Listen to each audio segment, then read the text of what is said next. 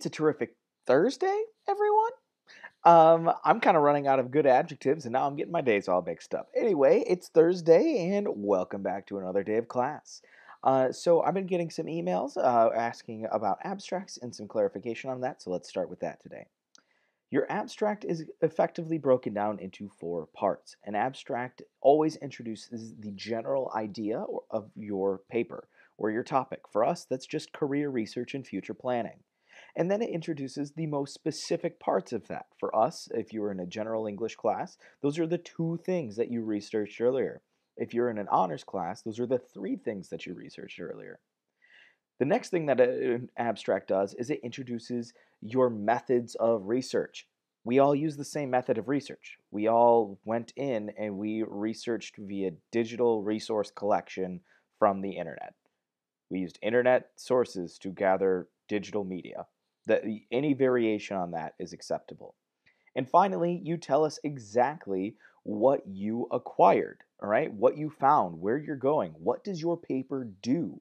You can just say, this paper does this. This paper analyzes two career paths and asserts which of those paths is the best fit for me and my future. Done. Because, of course, your abstract doesn't need to be anything over 200 words. It can be less than that, around 150 to 200, and you're golden, all right? Don't worry about keywords or whatever. And, of course, remember that even though an abstract is typically written at the very end of a paper and then put in last, we're writing it first as just a way for us to format where we're headed. Get words down on the page so that way it might be a little bit easier to start with our introduction today. Going off of that, today our introduction is where we're starting. Again, this is kind of just a words on the page type of deal. We all know the good elements of an introduction, but we'll go over them now.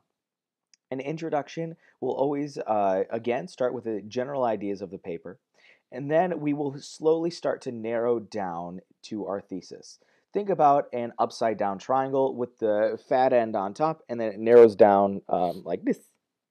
Um, and in that, we start with our most general ideas, and we slowly narrow down for the reader to get to the thesis. And our thesis is effectively saying, I'm going to go into career X because it gives me the lifestyle that I want to lead.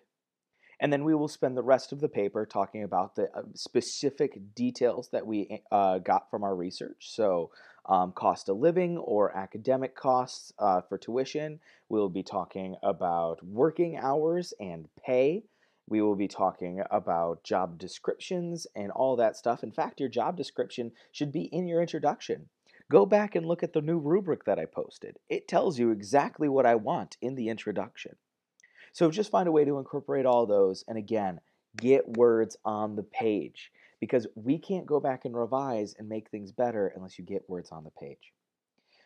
Again, if you have not submitted the abstract work from yesterday, please do so today so I can give you content work. You'll notice that maybe some of your grades in the gradebook for your content check are like Maven incorrect, and that's because the primary way for me to judge whether or not you were watching the videos and participating throughout the day is to read those short answer questions, and those are the content checks. But if you were not able to get onto Maven yesterday, then I can still give you credit by working with the abstract today and from that submission on Classroom.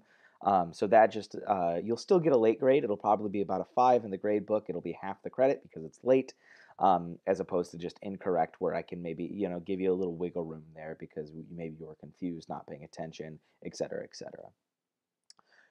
Anyway, goal for the day, finish your abstract work. Goal 2 for the day, get writing and write your introduction. Introduction isn't probably going to be too terribly long, and we know exactly what's going to be in our introduction because it is already written out for you in the rubric.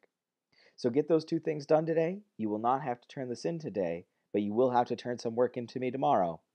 Have a good rest of your Thursday, and I'll see you soon.